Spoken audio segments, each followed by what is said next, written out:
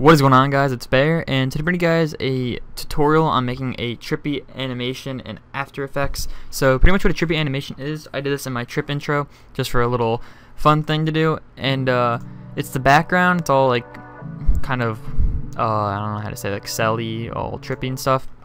Really easy to do. It's actually a plugin. So before I start, I'll show you guys another example that I made just really quick to show you guys, and it's really easy to do again. It's not going to take long at all. So before I start, you guys are going to need a plugin called Sapphire, and it's spelled S-A-P-P-H-I-R-E,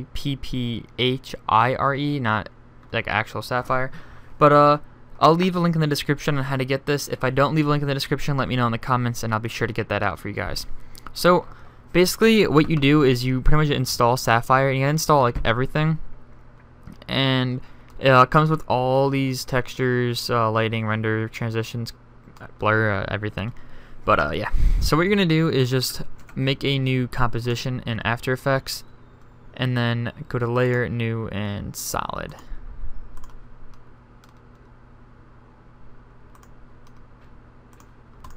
And sorry about that, my dad walked in my room. I had to talk to him. But pretty much what you're gonna do is make that new solid, just 1280 by 720, your whole entire thing, obviously. And you're gonna go into your plugins or your effects effects and presets, and type in S_texture flux, and this is going to be the Sapphire texture. So when you put it in, it's basically kind of a cell composite, and or a mosaic, whatever you guys want to put it that way. Excuse me, I just burped. But what we're gonna do first is go to your colors, and there's two colors. They indicate the like certain ones. It's like background, and then it's the actual color. So what I do for the first one is I put it to kind of a cyan color, or like a mint green, and then put the second one to about another kind of blue that matches this. And then you're gonna up to your frequency, and then you're just gonna pull it in a lot, so it's like this, and then put your octaves up, so about 6. You guys can bring it up. I think the highest it goes is 10. And they can change your frequency rel X, which brings it closer, farther away, so this would make it more kind of oily.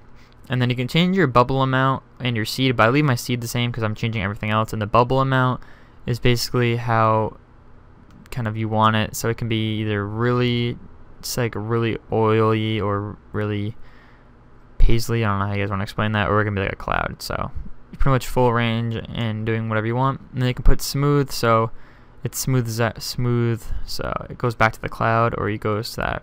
So you guys can get the idea. Alright, and then you can go down the row, morph seed, and this changes everything. You can leave that the same. Morph X doesn't really do anything either. And then brightness, filter, offset. So offset just changes the colors like that. Brightness doesn't do anything, and then brightness up here doesn't really do anything except for enhance the background. So now that you have that, you can go back up to your frequency and then bring it in, and then just go across your timeline to see how it looks. And then if you guys like that, you can leave it. You guys can go back to the bubble amount and make it more kind of oily, like this. And then it automatically makes it the way it makes a video animation.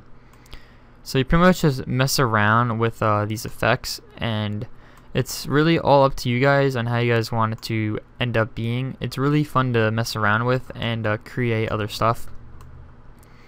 So now that you have that, you guys can start adding other stuff. This is what I do. I'll make a new adjustment layer, and then go to your presets and type in CC Lens, which is a distortion thing, and then just bring the size up to about like 200, like probably 200, and it just kind of brings out the sides just to make it a cool little animation. And then you're gonna go to Layer, New, Adjustment, and you guys are gonna need Magical Looks for this. Most people have it. If you guys don't, you don't have to do this. It's just a cool color correction, so you just add that. Oh my god, my phone, dude, it's blowing up. Drop that. Alright, so what we're gonna do is go to your camera, actually excuse me, go to Lens and put edge softness, and just bring it so the right side touches the middle right side. You guys can put a vignette on, and then bring it up And then you can leave the other stuff. You can put a chromatic aberration and then bring up the blue, which just kind of glitches it out. So you guys can go to matte next, and you guys can add filters. So you guys can go to 85 filter, and if you guys can see, it changes pretty much everything. So you just go like that. You can take it off, check it out again. But I'm just gonna leave that the same because there's all this other stuff you guys can add. Pretty much everything. And then go to subject and go to pop, and then just take that. Yeah, I'm just take that color filter off and just bring the pop up, and then hit finish. Alright, so now that you have that, it's just the animation now, and this is pretty much endless on what you guys can do. Let's just say you guys want to add, let's just say text. So let's just say you want to have it test. I put a period too. Oh well. Alright, so you have your simple text. Put that back to white.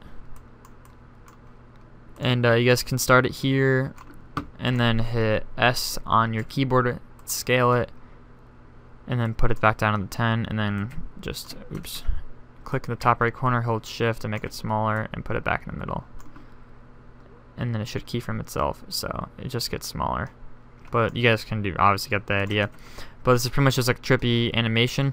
And if you guys have any kind of questions or comments about this, please let me know, and I'll just render it out. Well, I'll render preview it for you guys.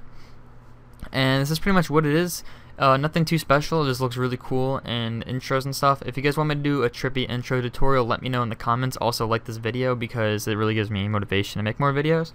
So yeah, this is about it. If you guys want more After Effects tutorials, please check out my friend Uni. He's actually in the description and in my sub box. He's more of the After Effects and editing type of person. I'm the more of designing. But yeah, hope you guys really enjoyed this. Just make sure to like, comment, and subscribe, and I'll see you guys in the next video. Peace out.